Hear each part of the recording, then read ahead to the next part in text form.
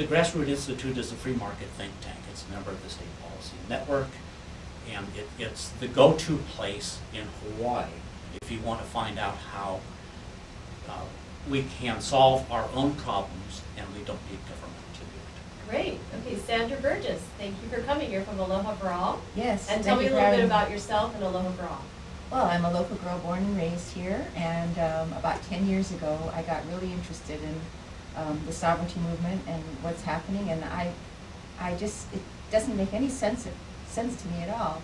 And I'm really interested in Harry's study. I think it's an important study to show that Hawaiians are no different from anybody else that live here.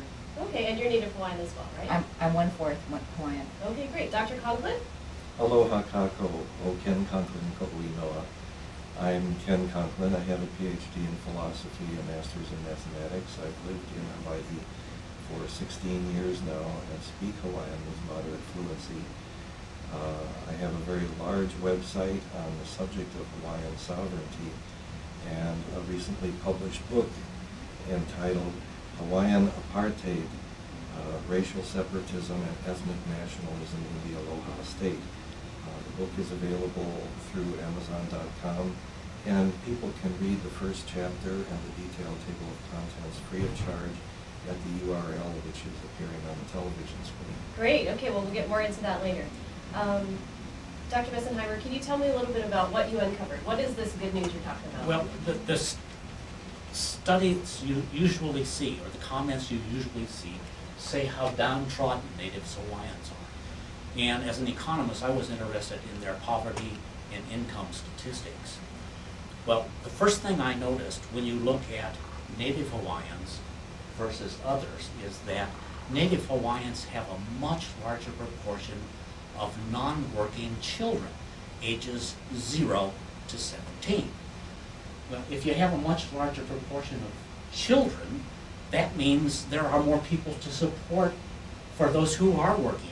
And so as a simple matter of arithmetic, you're going to have more people who fall under the government-calculated poverty line.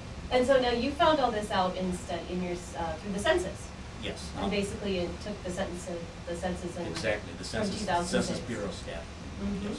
Okay, great. I'd like to there's some keep other points, but divided. I think that we should take care of everybody equally here, and if people need help, they should be helped.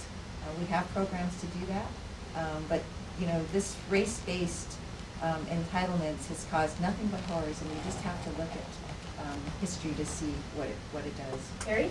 Yes, I'm more than a little disgusted that I must conduct a study like this, which focuses on race.